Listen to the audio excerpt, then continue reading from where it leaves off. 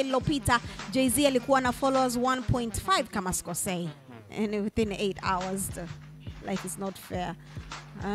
Alafu kina sisi hapa tuko miaka nenda miaka rudi. That's what are you still rocking with the best, and that is Info Time. Of course, your Info Time ndani, that's my name. What it looks like Dame Dash yuko tayari kumalizana na ile beef yake iliyodumu kwa muda mrefu na Rock Nation CEO. I'm talking about Jay-Z, ambapo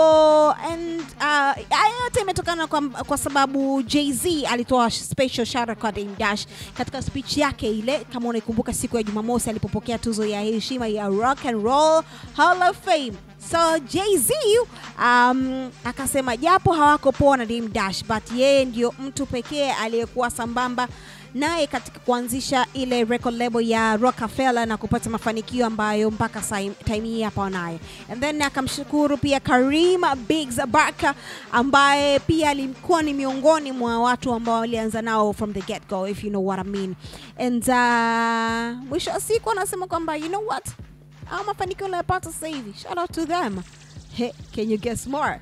The Rockefeller Records co-founder, I'm talking about Dame Dash, licha kumchana Hov kinoma noma siku zilizopita, yani katika zile interviews zake, na interviews ziko kibao by the way, ukiunganisha na tweets ndio usiseme. So design kama ameairisha maumizi yake ya kuamua kuweka mambo sawa na mshikaji wake huyo wa zamani, because according to page 6 bwana, wamedai kwamba eti Dame Dash amefunguka na kusema kwamba ameridhika na Jay alichokisema for the culture.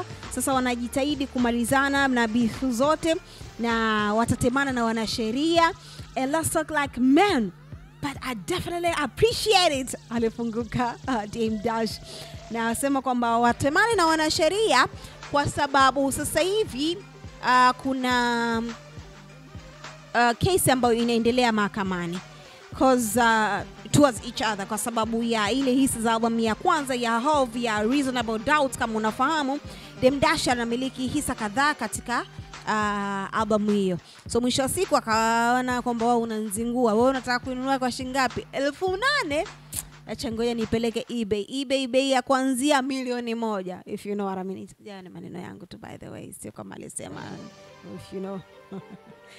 Basi, so let's just wait and see and shout out to them. Isije kawa tricky to labda ya Hov like bwana tumalizane even then kila tukisha drop zile cases zote tunabaki kurudi kuwa kama zamani. I don't know, sitaki kurudi kama zamani wa TID na Q-Chilla, baki tu kuwa kama ngoma yao bwana. Naitwa DND na hii ni Info Time. Hivi umeshakuwa na rafiki ambaye sio muoga hata kidogo, kiasi kwamba yani kuna sehemu inafika achilia mbali, yani kama mko sehemu za heshima, yani yeye mapepe yake hayaelezeki, unanielewa sijui, sehemu kama mfano kama jela, polisi, hospitali, yani kwake ni kawaida.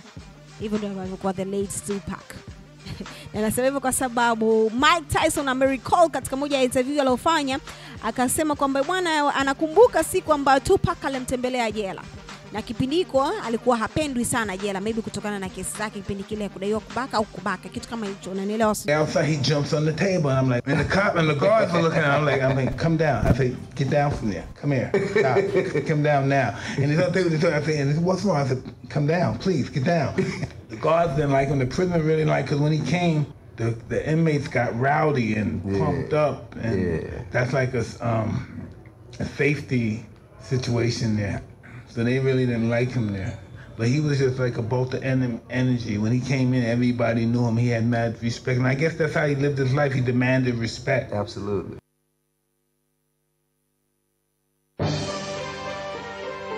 Yes. Respect is earned. Aupewe tu hivi. Unanielewa sijui. Bwana, hii ni Info Time, of course, your Info Time DN, that's my name.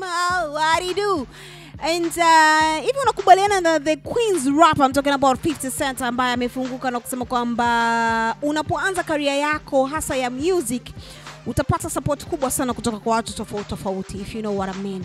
Lakini pindi unapoonyesha mafanikio ndipo hapo watapotaka kuanza kukushusha. They're trying to pull you down and na kuanza kufanisha kazi zako mpya na kazi zako za zamani, wakikosoa kazi zako mpya na kusema you know what, bwana wanazipatia thamani zaidi kazi zako za zamani na kusema kwamba hizi mpya, hizi trash, zile za zamani the classics na nini.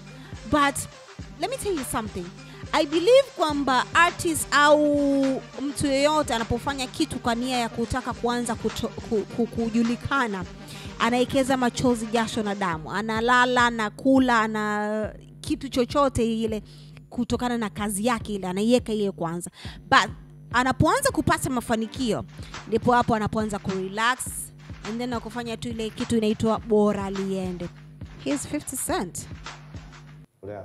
And when you see you go up, they'd like to see you come down. It's the artist community that does this.